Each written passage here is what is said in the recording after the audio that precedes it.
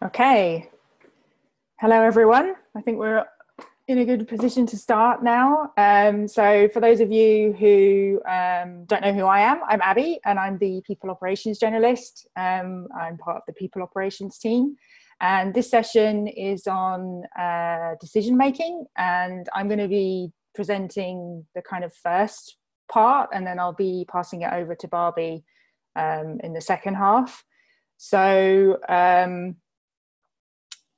I want to start off by getting you to think about a couple of things. One of them is in preparation for when we open this up to discussion. I'm going to be talking in the abstract for a little bit. I'm going to go to the handbook first, and then giving you a bit more sort of tips and guidance on how to make decisions. Then I'm going to pause and pass it over to Barbie to talk about, Sid very kindly gave the People Operations team a link to rework with Google.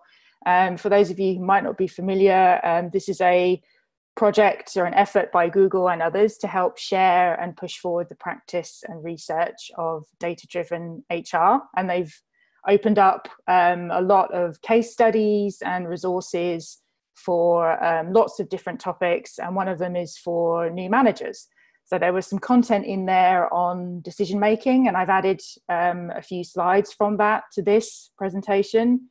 Some of the other points that they've shared will include in some further training and add to the handbook.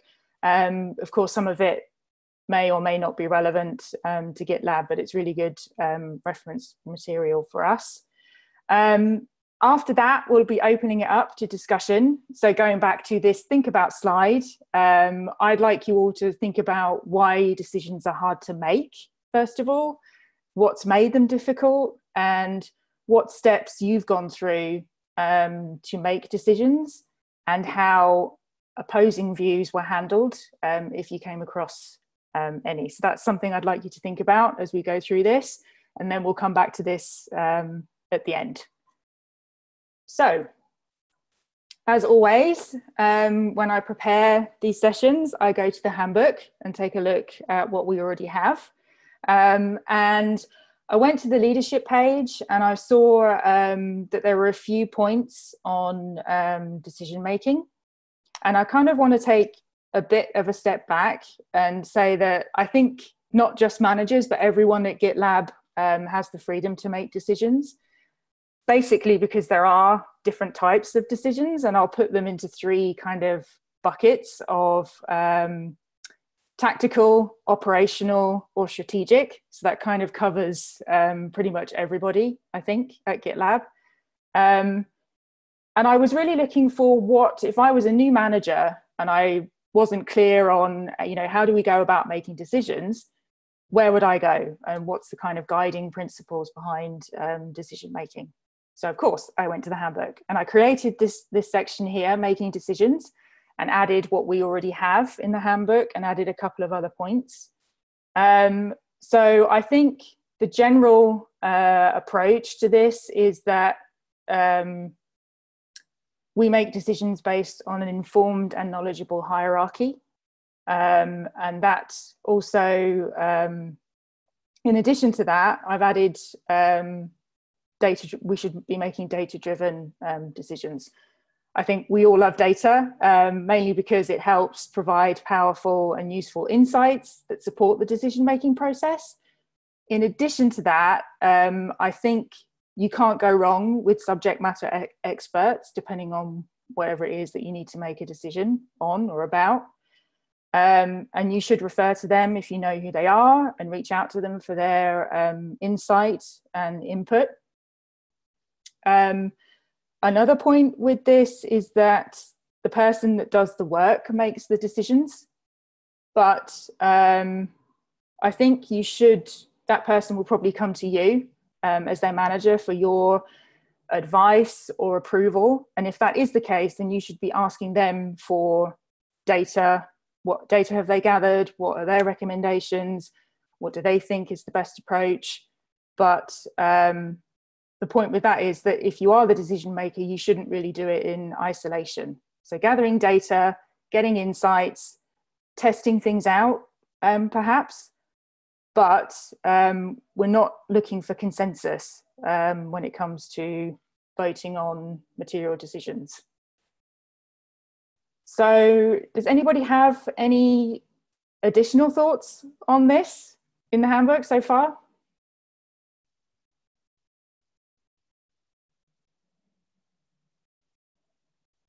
Silence.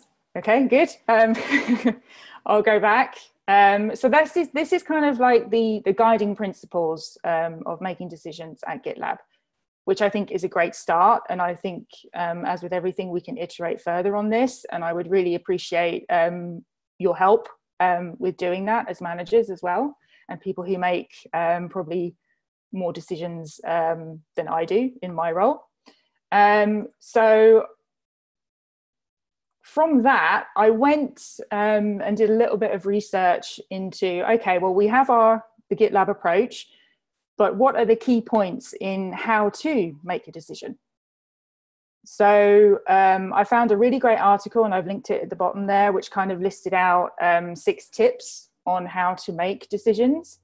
And I want to walk through some of those, because as I said, as managers, you may be asked for your approval on making the decision, but someone else will probably execute it. And you should be sure that you have all or as much information as possible before acting. So I think the first step when you're faced with making a decision is to analyze the situation. So you can ask yourself, who will the decision impact? And what data, information, or knowledge do you have or need? And at this point, depending on what it is, your gut instincts may start to kick in. You may think, this seems to feel right to me if we do this or do that. And you may have already put your mind in one direction. I don't think you should necessarily switch that off. I think it can help. But at the same time, you should be able to back up your instincts with data and information. So the next step, as I said, is to look at gathering data, and that could be raw data, numbers, things like that, or information or knowledge from other people within GitLab. As I mentioned, subject matter experts, and we'll talk a bit deeper about how to get information like that from other people in the second part. There are 2 things I think you should consider with that when you're getting information from others is the credibility of that person. What's their track record? Have they been successful in the area that you're looking to get the information from? Do they have any biases against a particular direction of the decision? And do you think about your biases in terms of what you want to do or what decision that you need to make? Another point, is it the right thing to do? This was kind of interesting as I was reading the article, because there are many areas where compromise yields significant benefits, but your value system, your character, and your integrity should never be compromised. And the other point, which seems kind of obvious, is to actually make the decision. You should have a bias towards action and be willing to make the decision. And you should, of course, make the best decision possible, even if you possess an incomplete data set. I guess probably a little bit of word of caution there. It depends on, again, who the decision is going to impact, what it's going to impact. Have you done a cost and benefit analysis, assess the risk reward ratio? And if you've done all those things, then you can feel confident about making the decision. The other point, have a backup plan. Decision makers are people, and people make mistakes. So therefore, sometimes wrong decisions will happen. And the secret is to understand all plans are made up of both constants and variables, and sometimes variables work against you.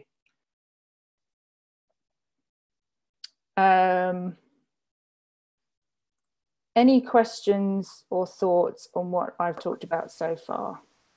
I have one thing, which is one of the common kind of failure modes I see here is what my dad used to call analysis paralysis. Meaning people, they follow each one of these steps, but the process can kind of go on forever and go on to the point where you miss an opportunity. So are there tips or tricks we can use or we can teach our managers that we work with or people that are making decisions to learn how to value time and be comfortable, getting into that, 70% range of certainty and pulling the trigger versus waiting too long and waiting until it's perfect? I think for me, it's really about balancing out the risks of a wrong decision. There's going to be times where a wrong decision is not catastrophic and you can take more risk. And then there's going to be times where being wrong could be catastrophic, and then you want to be more careful and deliberate. And I think that it's not the same for every situation, and it's really about balancing those out and being thoughtful about it. But I agree with you, especially in an iterative environment like we have at GitLab, we should be able to make decisions fairly quickly and then move forward or unwind if we need to unwind. But there's some decisions we may make that there's no way to unwind, and there really is no backup plan that could ensure that the catastrophe doesn't occur.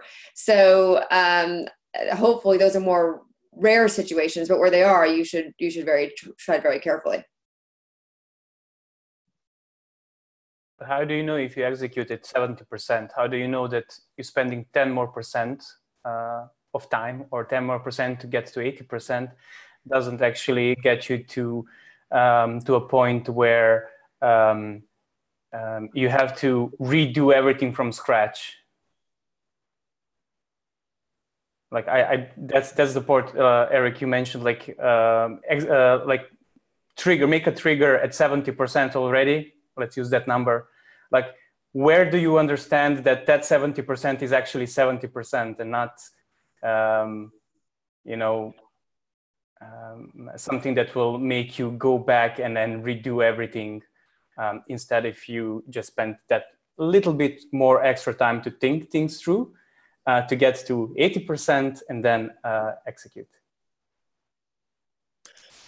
I think for Barbie's right, for in an iterative environment, making smaller decisions is a natural defense against this.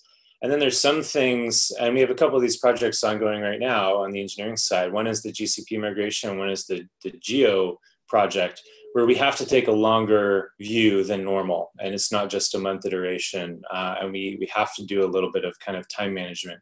So we're doing a little bit of, light Gantt charting basically. And I know that we're not using Microsoft Project, we're not going to maintain this thing, but just as an initial plan, we're just looking at dependencies and where the timeline comes out. And we're using that as a forcing function to say, okay, as Sid mentioned in the call this morning, there is time pressure around Geo in particular due to the ACV. And what that means is that we have an opportunity here to assume that time is fixed, assume that the scope is fixed, and then see what that does to the resources required to execute it. It's kind of like, in databases, like, CAP theorem, it's like pick two. It's sort of the same type of exercise here, where you model it and depending on what you're optimizing for, something happens to the third input. And then there might be other situations, and maybe this is more in the sales sort of thing, where when you're dealing with external customers and you're dealing with, quarters and you're dealing with fiscal years and things like that, there are triggers that those individuals have to understand. Like, if I don't get this contract done by a certain point in time, my champion in that organization is going to lose the budget. And that's usually not the case in engineering decisions, but there's other types of organizations that probably have to model for those or optimize for those sort of things. Can I add to that? Yesterday I made some popcorn, and it says on the box that you should stop the microwave when the time between pops is 2 seconds. And that 2 seconds is pretty arbitrary. So as Eric said, you should see for every decision, is it reversible? Is it like a one-way door, or is it a two-way door? Now, so the time is variable, but the time between pops is like the time where you have a new insight. So if you talk to people and you keep having new insights, you keep learning, apparently there's value and keep going. If you keep hearing the same things, then apparently it's time to make the decision. Now, how long that time is depends on the impact of the decision. I'll talk a bit more about that in slide 10, but that's a criteria I use.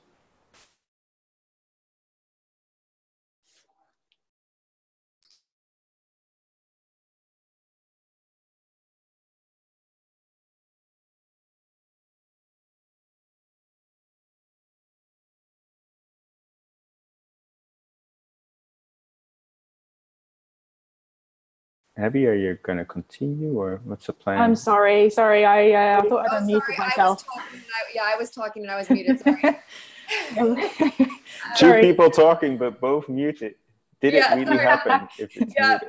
So we'll move on the slides, but I was going to say that you guys are all right, and not all decisions can you break up into smaller parts, but when you can break them up to smaller parts and then learn at each milestone, that's an excellent way of doing it.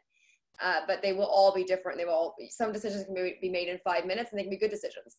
Other decisions take more time. And it's really about learning to trust your gut and to get the data and to ask the right questions. But let's move forward a little bit into that. I think Abby gave me control on these slides, but let me see here. Yes, there we go. So balancing advocacy, inquiry, and summary is a little bit about what you're asking about here. And so we do have some slides that talk a bit about that.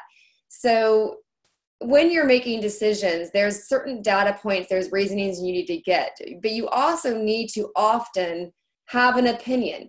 Most of the times when we're making a decision to go somewhere, it's almost like you've got a theorem that you're going to test and you want to put into place. And so there's a little bit of advocacy that goes into this too.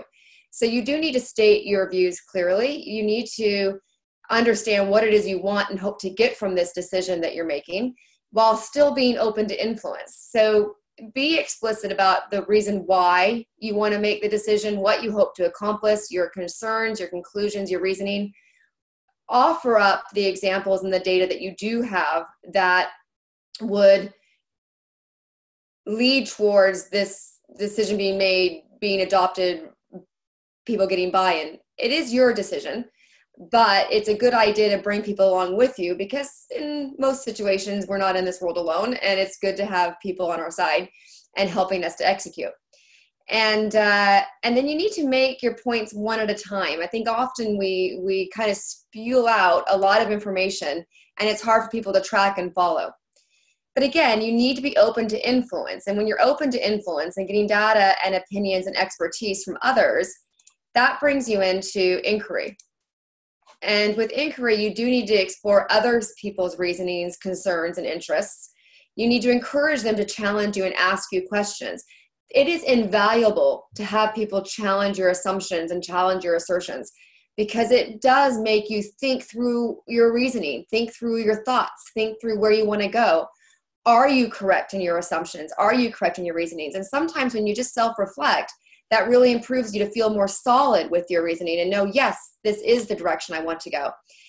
And you can feel more firm with that when you are challenged and are able to respond to those challenges in a way that is logical, does make sense. And so it really does allow you to test your own understanding. And it also makes those that you're working with feel like their opinions, their expertise have been taken into consideration. But to Abby's earlier point, who is the expert and who does have the right data? So you do have to be thoughtful and discriminatory about which opinions you listen to. Everyone's got an opinion, but not everyone's an expert in a lot of things. And so it's figuring out who are the experts that you should go to and who you should seek information from. It's not to say that the rookie can't have great ideas. There's a lot we can learn from rookies, because sometimes they ask the best questions. But do know who your rookies are and who your experts are. So, and then it's about balancing the advocacy, the inquiry, with actually summarizing and making the decision. And so it's great to synthesize the views you've heard in your own words, test your understanding of others' concerns, and capture the full meaning of the situation. And then hopefully you can make a decision, and not only make a decision, but make a decision that others understand. Often when we make decisions, they are controversial decisions. And if those impacted by our decisions feel like we took their time to understand their situation, they can get much bit more behind the decision. Even if they don't like it, they can understand the reason why, and that's invaluable to getting success in what you want to execute. Now, Sid has also added a slide here, so we can stop and ask for questions now, or Sid, do you want to go ahead and move on to your slide? Up to you. Are there any questions right now? All right, let's go to Sid. So I was in an airplane, and this was really at the start of my career. I was talking to someone in the oil and gas industry. I think it was a quality inspector. And he says, well, it's simple. Well, it's simple. You have to take a lot of decisions. And he says, oh, every time I make a decision, I ask myself, do I make a decision of the right size at the right time based on data? So the right size is like, can we make the decision smaller? Can we iterate? Can we make it a two-way door where we make the decision but have the optionality of going back on it? Every time you can do that, it makes it a lot easier to make the decision. The popcorn time goes from like days to like minutes, because you can take the decision. If you were wrong, you'll find out and you can go back. The right time, when do you need to make it? Now, on one hand, a company evolves by the velocity of its decisions. So I try to decide really, really fast for most. I think of myself as like decision machine. I said something, but I'll come up with a decision. Might be right, might be wrong, but it's the velocity of decisions and the clarity that they give is more important than being right. How should we name that? I'll come up with something. It's got to be a unique name. We got to agree on the name. We couldn't have having two names for the same thing is horrible. Like that. That would be the bad thing. So it doesn't matter what we call it something. I sometimes think Bayes' theorem is actually a really good representation of this, where you have a model and you're continually improving it with data. That might be a little bit too formal and mathematical for people, but I usually think of those things about Bayesian statistics. Yep.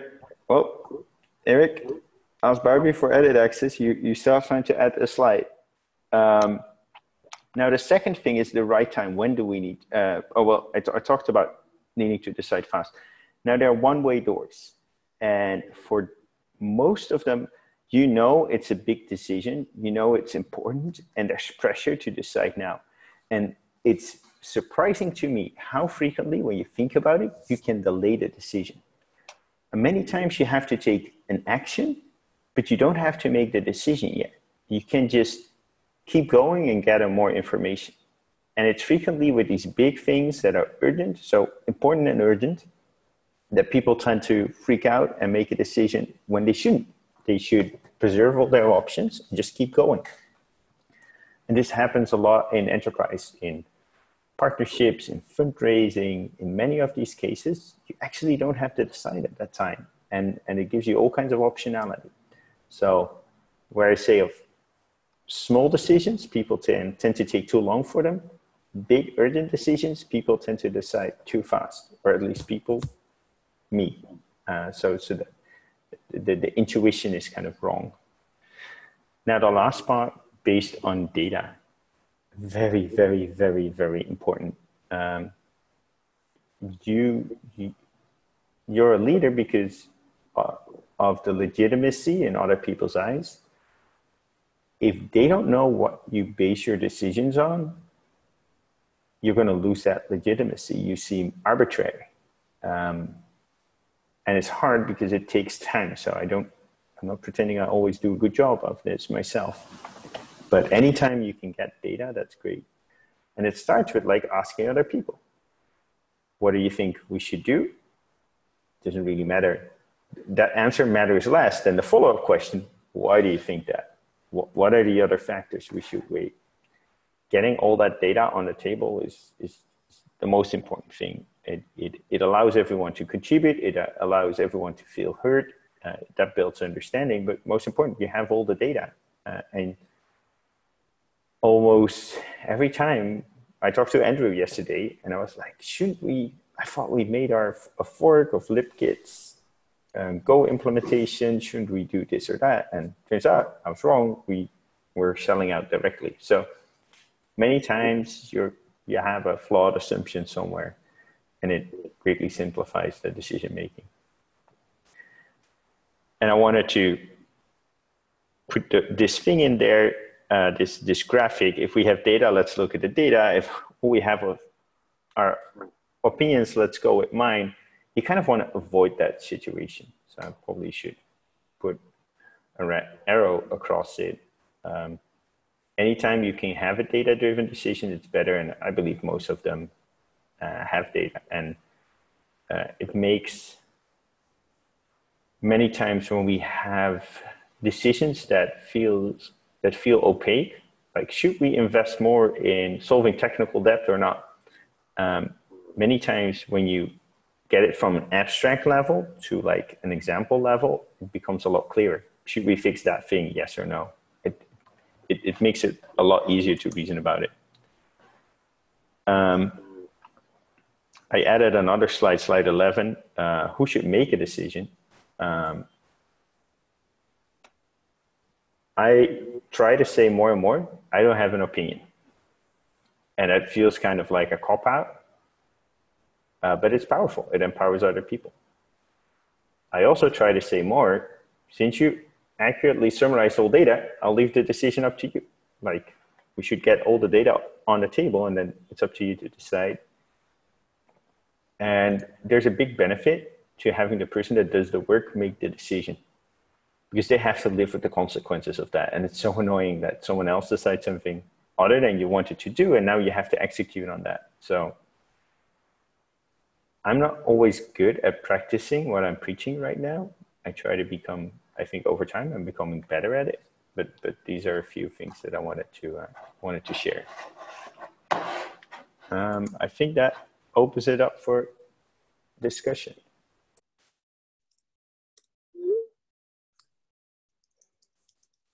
On your last point, Sid, there about empowering people who are doing the work to make decisions. This is something I'm super passionate about, and I think when I interviewed, I talked to a lot of people about this. Like, how do you motivate engineers? And there's this really cool talk. It's fairly well known. It's based on a book by Dan Pink called Drive.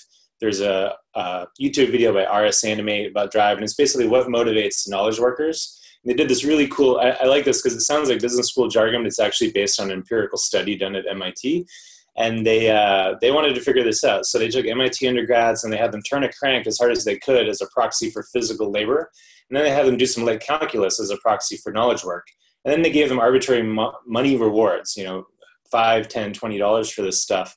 And they saw a linear correlation between how much money they gave people and how hard they turned the crank for physical labor. So it turns out if you want more physical labor, you just pay people more. And strangely enough, they saw an inverse relationship with monetary rewards and the knowledge work, which was just puzzling. And they ended the study and they said, this is crazy, we need to do some follow-ups. And what they ended up coming up with is this model called mastery, autonomy, and purpose are the things that motivate knowledge work. And this is why people will work a job all day and then stay up all night committing to the Linux kernel for no money. It's because one of these three things is sort of intrinsically motivating them. And mastery is the idea that you have the chance to be the absolute best at something in the world. Purpose is the idea that you can connect the small individual tasks that you're doing to larger grand visions. And then autonomy is exactly the point that you described, which is knowledge workers need to have a say in how things are being done when they're going to do them, or they find it intrinsically demotivating. So I always look for opportunities to create all three of those, especially the autonomy piece, because I'm in management, and I try to enable people to make those decisions and not take that away from them, because you see dates slip, you see poor quality work, the more you tell people exactly how to do stuff. So try to focus on the what, and then leave the how to the people who have their hands in the technology. Obviously, Eric, this is very useful data for our next salary negotiation with you. I remember that inverse relationship. So I agree with Eric. I do think that most of the literature that as far as I could see, is that what people want most in a job and what keeps them motivated in a job is a sense of progress. So it's very important to have progress. And I think decisions frequently are progress, like they unblock you for something. And counterintuitively, like reversing a decision is really bad. Like when a decision hasn't taken effect yet, and then reversing it, like undoing work, like it's horrible for your sense of progress. So if you can make it smaller, you can at least like make a decision, go there. Maybe it turns out it was the wrong decision, you go back. That's okay. But if you kind of say go left, and then even before you went down the road and figured out whether it was any good, you say go right, that's very annoying. And the way to reduce that is just to keep like work in progress low, like what we try to do, iterate, make smaller decisions, do smaller projects. So you have to cancel fewer of them. It's less frequently that you have to take people off something and put them on something else. Totally agree. And sometimes we have to do it, and it's always a bit of a bummer, but it's really important for people in leadership positions to acknowledge that switching cost that people have to pay, especially engineers who love to automate stuff, and then we have to throw something away. So just acknowledge that, hey, we made a decision, we're reversing it. I acknowledge that that's on me. I'm asking you to come with me as we make this turn, and make sure people feel that the decision wasn't arbitrary or they weren't included, because it can be totally demotivating.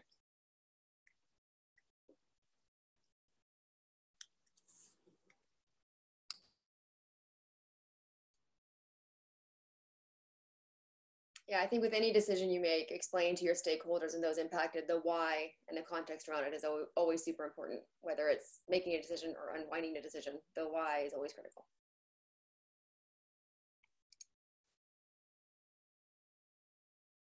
Okay, I'd like to open it up and find out about some real examples of perhaps difficult decisions that some of you have had to make. So I'll pass it over to, Barbie, I'll ask you. Perhaps you can give us an example. Well, gosh, there's so many of them. So I think probably one of the most recent ones was joining GitLab. I had a successful consulting career, and I needed to make the decision on whether or not I will join GitLab or not. And I really did go through the deliberations of the facts versus the emotions, and lining up numbers, and then the emotions of what do I think I would enjoy most. And I think that I just had to really deliberate amongst those, and then ask those around me who know me and know what drives me and know what makes me happy, as well as looking at all the data. And then it was the decision to join. And it was one of those decisions that isn't possible to be catastrophic. There was no necessarily wrong or right one in terms of leading to some huge failure. But so it made it a little bit, I guess, easier to make. But I didn't really have any opposing views. Everyone that I spoke to was very, very supportive and agreed with my passion and my energy around joining. So I didn't really have to explain myself as much as I would in a more controversial decision. I think it was widely understood by everyone who knows me that of course I'd want to do this. So from that perspective, I didn't have to go there.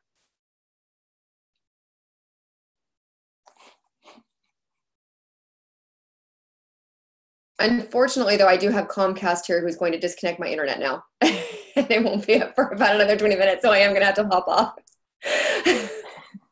Thank you. Thanks. Thanks, Marvin. Bye-bye. Okay, I'd like to hear from somebody else. What about you, Sarah? Can you talk about an example of a difficult decision? And specifically, I would be interested to know how you handled opposing views. You would do this to me today, Abby. As you can imagine, in UX, there's a lot of times there are opposing views, and unfortunately, we don't always have the data to back it up, right? I mean, we're working on getting more of that data and being able to back those things up. But a lot of times it is really more of getting a full view of the problem, hearing all sides in terms of what the proposed solution is, and then really just doing your best to move it forward. So I also find that a lot of times on UX issues, there tends to be a lot more discussion because there is a lot of opinion, and not necessarily opinion based on any type of data, really just more about, well, I think this and I think that. So as much as I can, I try to cut to the meat of the issue. So what is the problem we're trying to solve? What are the proposed solutions? What data do we have, if we have any? And then how can we take a step forward as quickly as possible and then collect data to say, yes, this was the right decision, or no, this was the wrong decision. So I don't necessarily have a specific example in mind, but that's what I try to do anytime I enter into these issues and these conversations. And I think where it becomes difficult for me sometimes is when I state a decision, this is the decision we've made on this issue, this is what we're going to do going forward. Make it UX ready. And then a lot of times what happens is other people will come in, oh, well, I didn't know about this issue. I have this opinion, wait. And then you kind of get pulled back, sucked back into that decision. But something Sid said really resonated with me in terms of how we handle user research. When you get to the point where everyone is saying kind of the same thing, it's time to move on. Like, you're not gaining anything from continuing to have that conversation. You need to take what you've learned from that conversation, implement it, and then start a new conversation. And that's what we do with user research and testing. Once everyone is kind of giving us the same feedback, we know where we're at, what we need to do, and then we can move from there. So, and sorry if that was a little rambling. You caught me by surprise, Abby. Yeah, I love that, Sarah. And I think what you're referring to as data is what I would call hard data. I think it's really commendable that we're doing so much user research and like new project page with like per second timings now of what is faster. That's amazing. That's hard data. Most of the decisions I make are based on soft data. So I count opinions as like soft data. At least we got the opinion of someone. It's not just my own. So my data that I refer to is like frequently just gathering all the opinions of the people in the room instead of having an Excel model or something like that. Take that gathering data in that vein, and I think if you have all the opinions, it should be the person who's both most expert in the subject matter and the person executing on it, hopefully the same person making a call. So when I say make a decision based on data, I don't mean have an Excel sheet for every decision. I just mean get all the opinions of the people that could be helpful. But yeah, obviously, if you can get harder data, it makes the decision a lot easier. Yeah, but I agreed. Yeah, and that's what I meant really was, there's that hard data, which is hard to always have ready and available, and that we're working on. But a lot of times it is really just getting opinions and different perspectives and point of view. Because to me, that is data, your experience and what your day-to-day flow is and how that affects you. That's data I don't have because I don't have that flow and that experience. So trying to have that empathy. Exactly.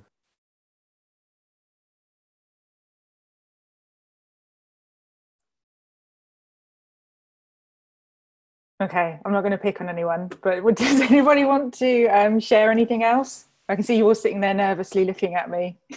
Yeah, I will share a classic engineering problem where you need to make a decision, in my opinion, and I had it a couple of times in the past. So you are tackling a technical problem, and especially more junior engineers tend to do like, let's rewrite everything, let's redefine the wheel and start completely from scratch because we just took a very small wrong turn. And I think it's also most of the time about doing pragmatic choices. That the hardest time I had in the past to do actual hard decisions was when you had basically two types of opinions, but your personal opinion and your personal experience was something different of these two opinions. So basically one group said, yeah, let's redo everything. The other group said, yeah, let's redo it, but with a complete different library. And you were like, yeah, let's take a step-by-step approach. So these are the actually really hard decisions for me, but I totally resonate, and that's one of the biggest things that why I joined GitLab and left my old job is that there were so many decisions made by simply people who were just reading something and were never close to the topic, and having the person that actually on a daily basis is there and next to the topic is the most valuable data, soft data, as you said, that you can get, and most of the time that they can make the best decision. But you simply need to do this long-term goal also, taking a look at longer-term goals, because they are like totally in their topic at the moment. And these are also different things I tend to take into my decision-making. So maybe I could say a few words, because we all have these engineering challenges that Tim mentioned, and like something that we are often having problem is with like the evolving requirements that we think that they are clear in the beginning, but they basically change. And like with our vision, we maybe know what is the end goal, but we may not know the steps to get to this end goal. And something that I've been seeing and I've been part in a number of times is like the conflicting opinions, how we should do things. And like people having their vision about how like some parts should be implemented, how they should look architecturally, what we should maybe prepare, or like maybe sometimes even over engineer. And something that kind of very often, not really like very often is the wrong word. Something that I kind of learned is like that for me, the best way on like making and concluding what we want to do next is like making sure that we lay out all possible options, make sure that we discuss the implications of all possible options, and try to find a solution that everyone would be comfortable with. It's like I'm trying to find a solution that people are fine with implementing, rather than being forced to implement because of like my vision of how they're done. But this is also not always kind of possible, because some people just basically back off at some point. But this decision still has to be made.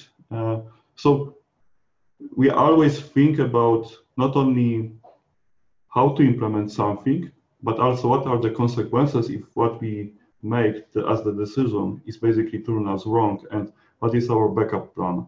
And so far it turns out that we made a few bad decisions, but just because we kind of anticipated that this decision may be wrong, we also were able to later correct that. But just because we work collaboratively on figuring out the best solution that everyone is comfortable with, it did help in like making everyone on the same page.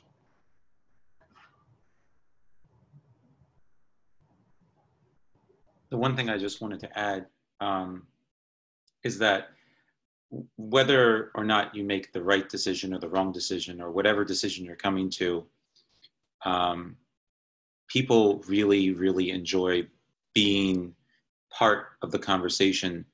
And I think when you're in a group and a decision has been made that didn't involve you, I think people really want to be part of the decision, and they're more likely to be on your side if they were part of the conversation. There's that, I think it's called the Ben Franklin effect, which is like if someone does a favor for you, they're more likely to do another favor for you in the future. I think that's how it goes, something like that. But people just want to be involved, and people want to feel that they are important, and those types of things. So that's what I try when I'm making decisions. I try and make sure that as many people are involved as possible, so that when the decision has been made, someone's not like, hey, I didn't even know we were making that decision. I think people take that more personally than we know. Yeah, Jacob, I hope that what we can do is create a culture where we debate passionately and we hear everybody out and we listen to people's opinions, but then we can also commit, because there's always going to be a quote unquote loser, someone whose decision wasn't the chosen option. Not that I like the label loser. And we need to train everybody to be comfortable with the idea that, okay, I said my piece, I was heard, other people heard me, but then I'm comfortable moving forward because time is of the essence. And again, as long as they're making smaller decisions, those people should be comfortable that, okay, if if I'm right and we've made the wrong decision, we're going to find out as quickly as possible, and it will be obvious to everybody, and we can course correct. In the interest of time, I think that's super important. Yeah, and I think one of the things listed on our values page is disagree and commit. And maybe we can go to the previous slide.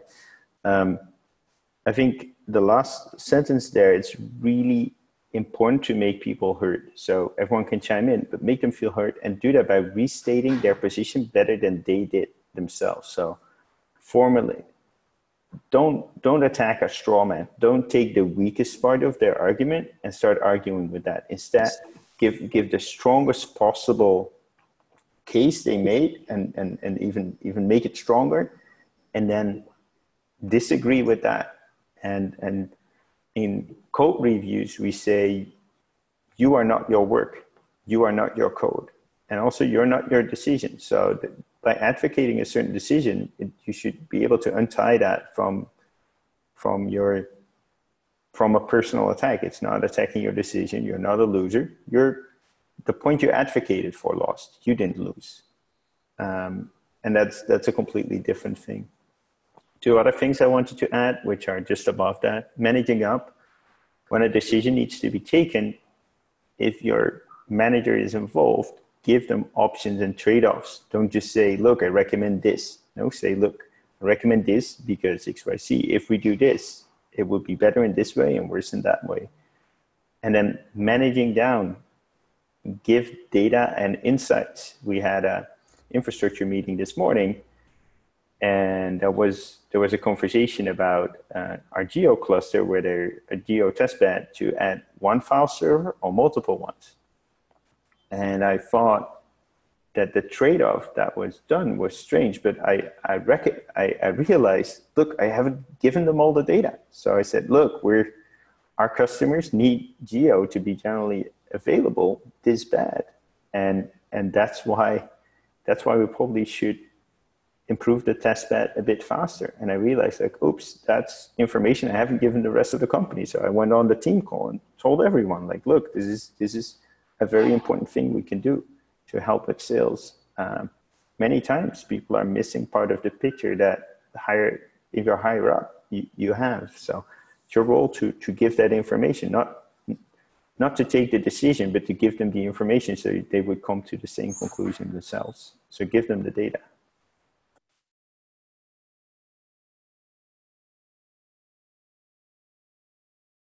Okay, we have 2 minutes left. Is there anything else? Any questions anybody has? Anything else that they want to say? I don't see the recording button on, Abby. It's on my... I see it on. Yeah, Okay, is. cool. It is on, yeah. Glad to hear that. Whew. Thanks. Yeah, it scared me. I thought, oh, that would be great. All this good stuff, and it's not recorded. Yeah, anything else from anybody before we wrap this up?